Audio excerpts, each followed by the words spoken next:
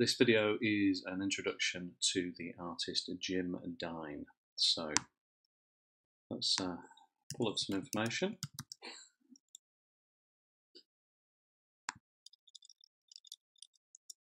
And then I'll walk you through. So who is Jim Dine? So he's still alive today.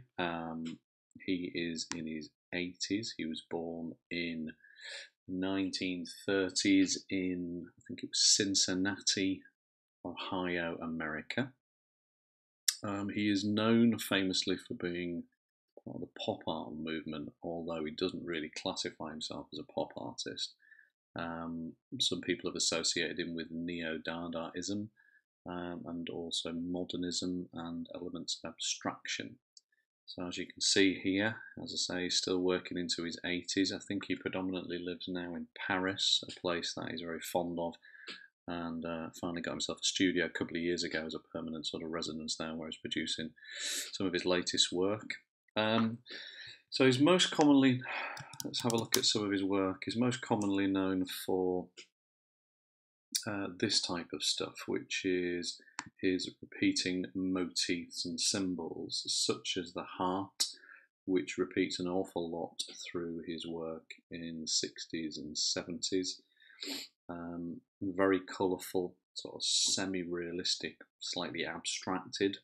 So this is 1969, so a repeating motif of the heart. And if you think about it, the heart, represents many, many things: love, life, tenderness, fragility. And obviously we've got this association with bright, bold pop colours, but also this sort of abstract expressionist feel as well. We've got renderings of it in black and white.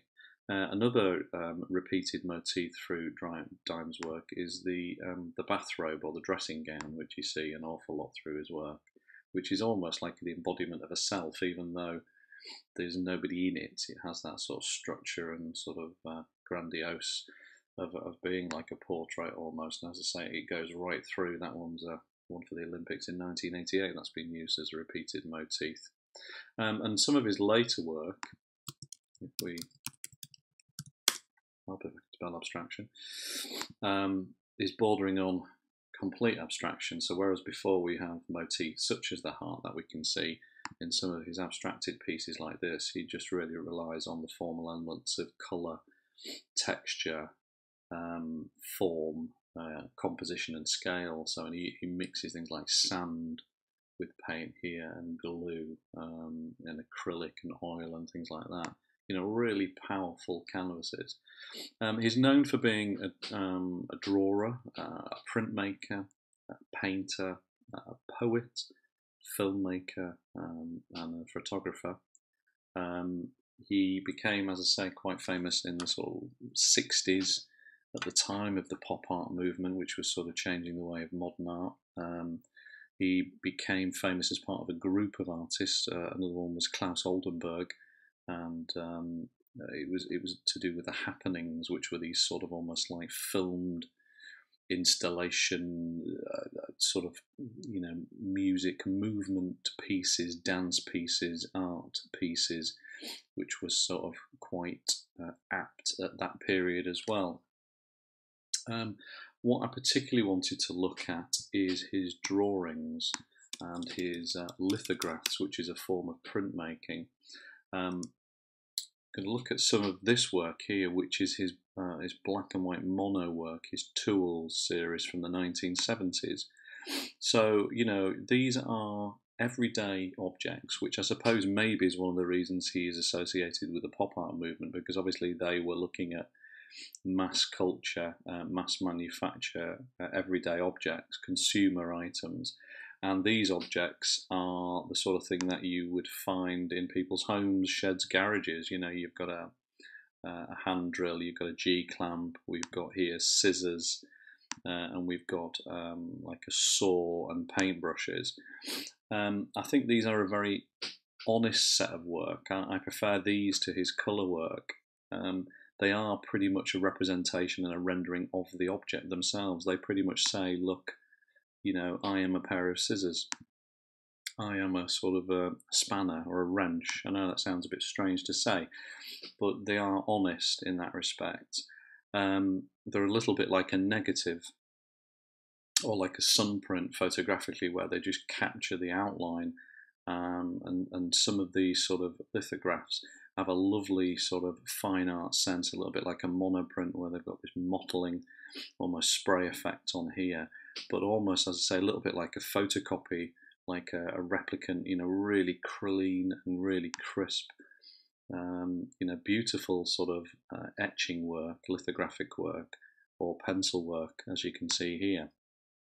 Really, really nice. And I suppose they are a symbol. They are iconic in their design, and they represent the everyday. And these tools, I think, also have an association with his history, because I think it was his parents who had a hardware or tool shop back in his hometown. And I think there's probably an element of sort of harping back to that element of his growing up and his childhood, hence the use of the tools.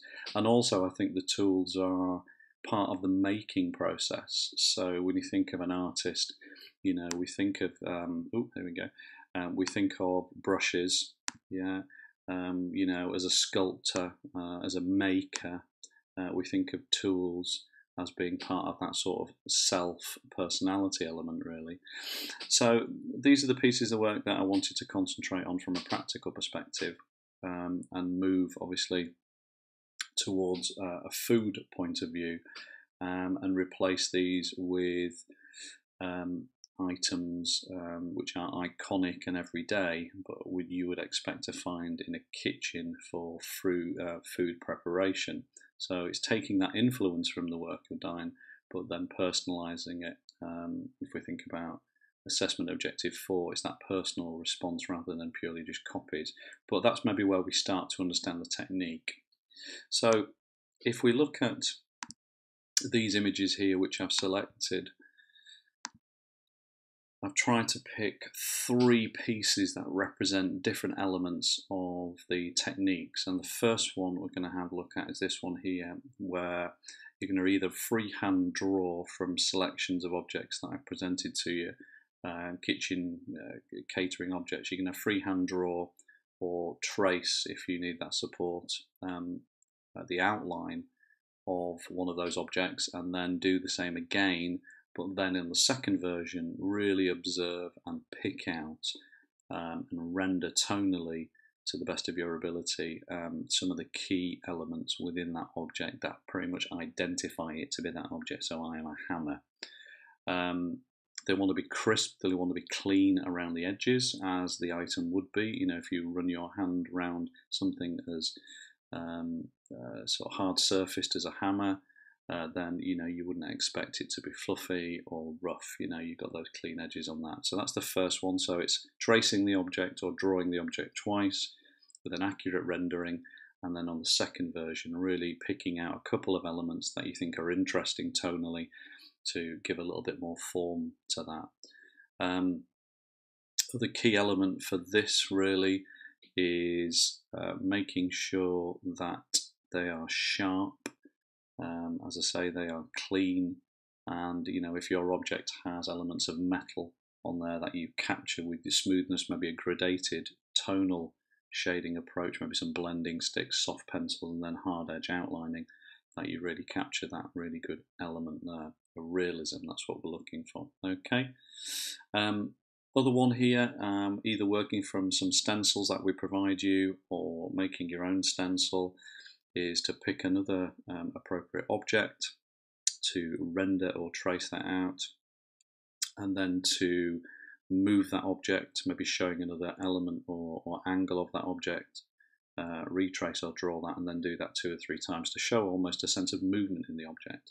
What we could use is charcoal or black chalk or very, very soft pencil on a template, if you've cut one of these out, maybe on cartridge or on plastic, to actually sort of push against the edge with your pastel, almost like you would do with a letter template, something like that. So brushing it away and then taking it away, so you've got that sort of positive and negative space. So when you're drawing any of these, think about it in negative drawing sense. So you're not drawing the object. Think about the space around it here.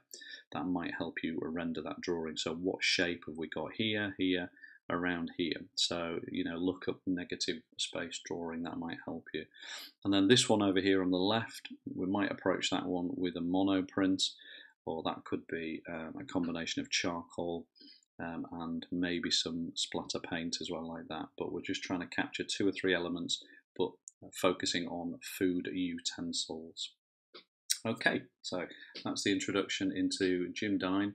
I expect you to go off and do some additional research on his influences, the materials he used, a little bit more contextual, and then that will support the practical work as well. And you could extend that even further by photographing your own food-related items and then doing some individual observational drawings, just picking out elements, cropping them, zooming in, and doing some real good study work from there. Okay, thank you very much.